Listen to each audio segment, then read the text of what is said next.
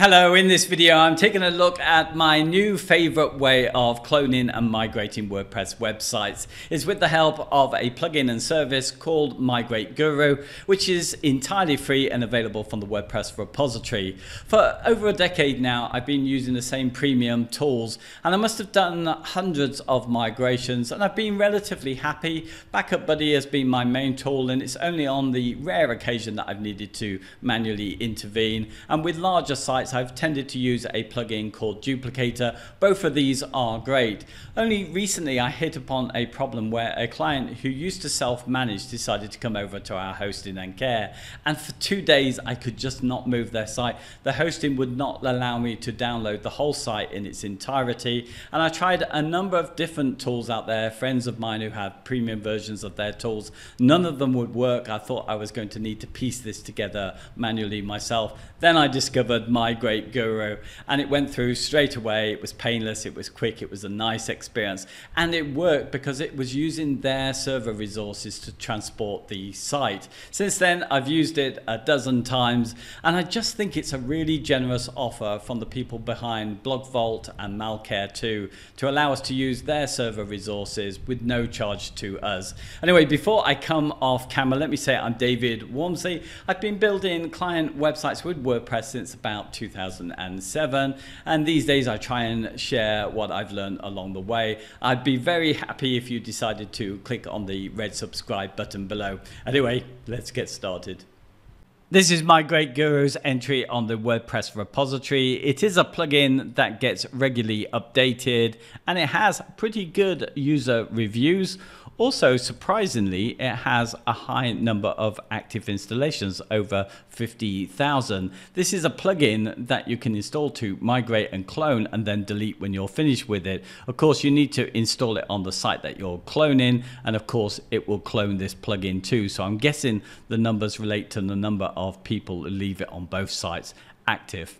Anyway, let's go over the top features. It's a one-click migration tool and it moves things fast. It will clone 1 GB sites in under 30 minutes. That's certainly true of my experience. These are the two features that I think are key to me. There's no overload on site. Everything is transferred and migrated through their server so it can't crash your site. And it's built for large sites as well. It will move and clone sites as large as 200 gigabytes, and this is something I've seen has been a bit of an issue with some of the cloning tools that are out there. There's no need for any extra add-ons. It will take care of your serialized data. There's no storage space required because it's sucking everything up to their servers and then spitting them out to yours at the very end. It doesn't keep a backup and it erases the copy that they've kept.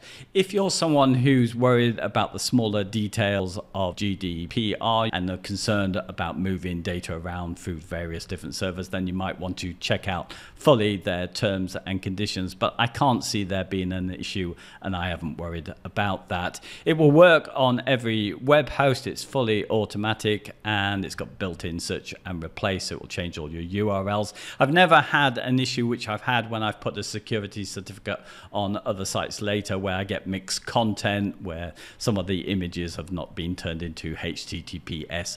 Those are issues I haven't seen, and I think WordPress is kind of taking care of those issues these days. There are a couple of things that it can't do. If you're working with local hosts, you're building it on your own computer, then you can't migrate sites from there. And although you can migrate large multi-site networks, you can't do subsites within that network. There is another thing to point out as well to stop abuse. There is a limit of 5 site migrations per user per month. You can request an extension, and I'm probably sure that the user relates to the email address you give them. So if you needed a 6th move in the month, you could probably just use another email address. Okay, let's talk about what we're going to do for the rest of this video. So I have my personal blog, davidwormsley.com, and it looks terrible. I don't put too much up here, but it really does need a redesign. I've already used Migrate Guru to move this from my UK server to my US server, and that was really easy if I just want to move the same domain, and I'll talk a little bit about that. But in this case, what I'm going to do is I'm going to clone a copy of this site onto a subdomain on my other server so I can do some work on it, and then I shall just migrate again. So what I would do first is I would go to my site, and in the back end I would install the plugin, of course, and then when I do that I should see something like this where it's going to ask me to put in my email address and agree to the terms and conditions. So if you're concerned about GDPR, then check these out. There's a video over here, and really that's all I need to say on this. It will send you an email to say that the migration has started. It will send you another when it's finished and tell you how much has been moved and give you links, so it's quite handy there. Of course, you are agreeing for them to send you promotional stuff, but they don't seem to have abused that at all. In fact, I think I've only had one email that came later, which was just saying that there's a free trial on Blog Vault if you wanted to try that. That's their backup service, and also giving a discount. It's a pretty good service, so I've got no problem, and I could just unsubscribe if it is a problem to me. So let's move on to the next screen here, which should show me all the different hosts that it supports here. Now, even if I was using any of these, which I aren't, I would probably just go for this FTP option, because that's going to work on every server really, and it includes SFTP, which is the one that I'm going to need to use for mine. Let me just mention here, if you are just migrating to the same domain name, even though this is installed on that domain name, you can still place it in here, because it's going to find where to put the site based on your IP for your server and also your directory path to that. So you don't need to worry about that. You can just move hosting if you want with the same domain. And this does work differently to most. In most cases, you need to set up a folder on your new server and move everything to that. With Migrate Guru, you need to set up another install of WordPress, and it kind of takes over that. So that's what I've done in this case. Let me go over to my next tab where I'm in where my DNS is. So I'm with DigitalOcean, and my DNS has been moved over to them for davidwarmsey.com. And what I've done here is that I've set up a subdomain which I've called Guts or Goots, because I'm going to be playing around with Gutenberg for this. So that's what I've got, and I've got that going to my UK server, and that's pretty much all I need to do. So that's already in place. And if I go over to Server Pilot, which is managing my server, I can, and I have already, set up a new app which I've installed with one-click WordPress, so the defaults. So most of the services out there will allow you to do something like that. In this particular case, I've actually put on the one-click security certificate as well. So as you can see here, it's going to this domain. If I was doing a straight transfer of my domain to somewhere else, I wouldn't be adding this on at this point. I would need for it to propagate before I could probably do that, but I have in this particular case. So let's just go and take a look at the site that is created, and here it is. So it's just a vanilla install of WordPress. Now, another little tip, if you are moving hosts with the same domain name, it can be difficult while things are propagating to know when you're logging into your site whether you're still logging into it on the old server or the new server. So as I've got one of these one-click solutions, and it puts in for me by default Akismet and Hello Dolly, which I've deleted from my other site. I leave these in place here so I can spot which one I've gone into. This is going to be there, and it wouldn't be unless I'm in the migrated one. I wouldn't see these. I hope that makes sense. Okay, let's go back now and put in the details that we'll need to put in here. So in this case, I am taking this domain name, so I'm going to just go and copy this over to here, and I'll need to put in my server address, which you saw earlier, but I'm just going to put that in. This is optional. It's usually 22. I'll put that in. I don't normally bother with that. And I've needed to go and find my path, which I know with this particular server, it's going to be different. It's probably the most tricky bit for most people to find.